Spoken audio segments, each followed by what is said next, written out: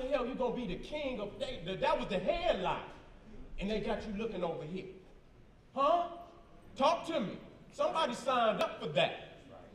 Islam did not come into Africa until the 7th century AD.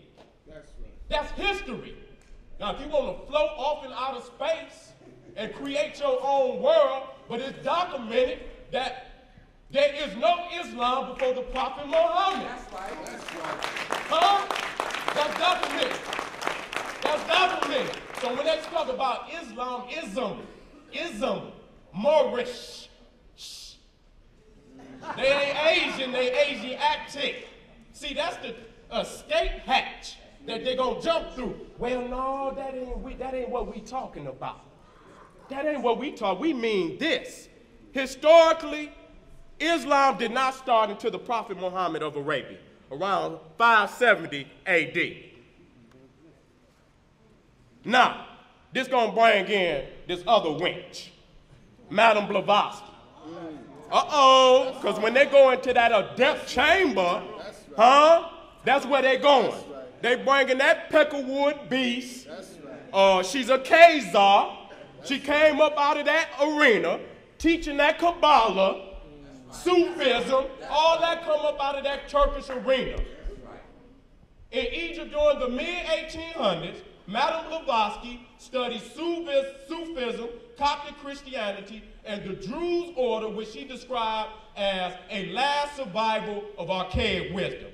Claiming to be a student of her master, Serapis Bey, while in Cairo, Madame Blavatsky met who? Jamal al-Din Afghani. See, now we got a link. Now we got a link.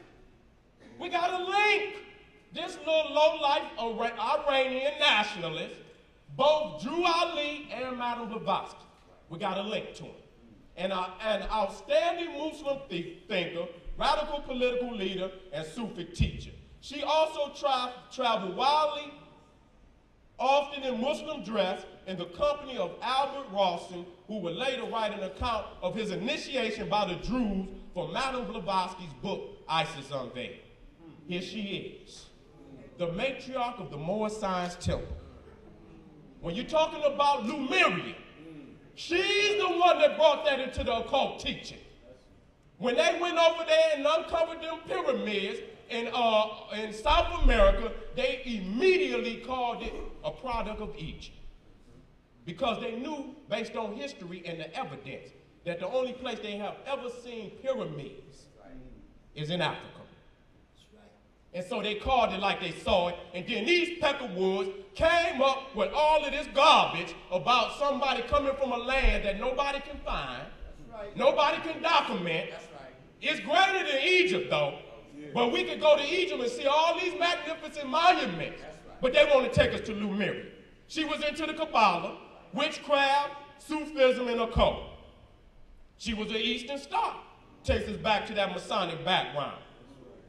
Now, this is what you call a collage, or what she calls ascending masters. Now, an ascending master is one who, through, I guess, righteous practice, has taken themselves off of the wheel of reincarnation. They have floated up. They're up in the sky now. And they take certain individuals on the planet who they talk through and to bring knowledge to everybody else. The whole college of ascending masters, you see right here, Serapis Bey, you see Jesus, and all these other peckerwoods, they ain't got no into the lexicon. That occult garbage that this witch named Madame Blavatsky brought into the occult background. She's the Mary Leftwich of her day. That's right. They put her on the mission to spin us around from Africa. But a white boy came out on her. His name, you can't say it's Paul, is it Paul Johnson?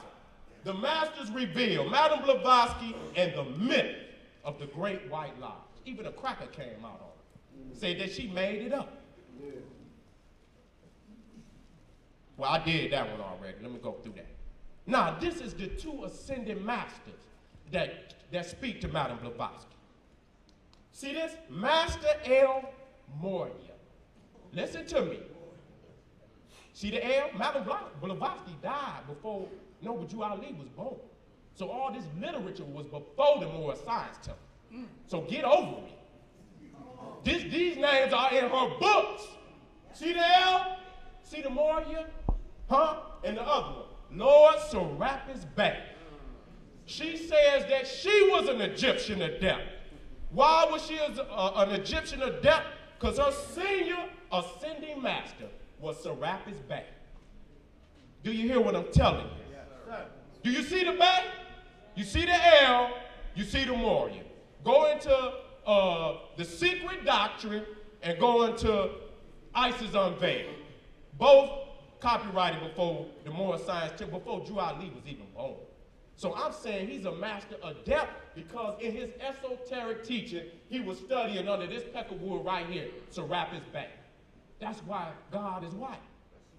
That's why. He's an Egyptian adept. That's the Grand Master right there. 60 years in the field. How you gonna come up here, man, and teach that in front of this master teacher like that? I wouldn't even do it. I get over it right now. Say I make a change. I make a change. I didn't know that, Seti, but now I know I'm gonna make a change today. You can't come out here in front of the Grand Master and think you're gonna fool Dr. Ben. You ain't gonna fool Dr. Ben. I wouldn't even do it. I wouldn't even do it. Here you go. The beloved ascended master, El Morton. So when they say, we know that Morton means black, but they'll argue you up and down. That ain't what it means. It don't. Because that ain't, we ain't talking about the historical war. They talking about this damn war right here. That's right. El Morton. See the diamond on his head and all this? Oh my God. When I started doing the research, man, I was almost in shock that the ancestor brought this knowledge to me. 7 minutes, Seti. Okay, this is Madam Blavatsky. Here's what's this brother? Steel Olcott. They both formed the Theosophical Society in India. And you see all these Indians and Pakistani gurus, but they'll tell you about over here. Make them call them on this. This is the cracker that went down to South America, and he excavated Chichen Itza. And he's the one, Madam Blavatsky brought Lemuria into the occult lexicon, but he's the creator of the word. When he seen them pyramids down there, seen them black deities, seen the stelas, you see Bess in the center of the Olmec, it's the Olmec calendar. It ain't the Mayan calendar. Now the Mayan just came on the scene. The calendar supposed to go back to how many thousands of years? If you wasn't there at that time, how could you have created it? How can you go back to a time when you didn't exist? They brought that knowledge over here. This is the cracker that came up with that concept. Lemuria, to explain the fact that our African people had came over here and educated those who were here into higher culture. That's right. You see it right here when you bring this picture up. Is that Masonic picture up there? No, but he ain't up there. But he was a 32-degree Mason. Now I brought this from Mexico. This was a document that I picked up from them. You see what it said? Yucatan Egipto de America. When they saw it, it means Yucatan, Egypt in America. And when they seen that, they said, we got to do something about that. Let's come up with Lemuria. Let's come up with Lemuria. And this cracker, James Churchward, wrote all these dumbass books, The Children of Mu, and this is what they got on their shelf. They ain't got Dr. Ben, Dr. Clark, Sheikh Diop. You can't be reading Dr. Ben and some damn Colonel James Churchward. It ain't in no way possible that you could do that. Look at the cosmic forces of Mu, 1 and 2.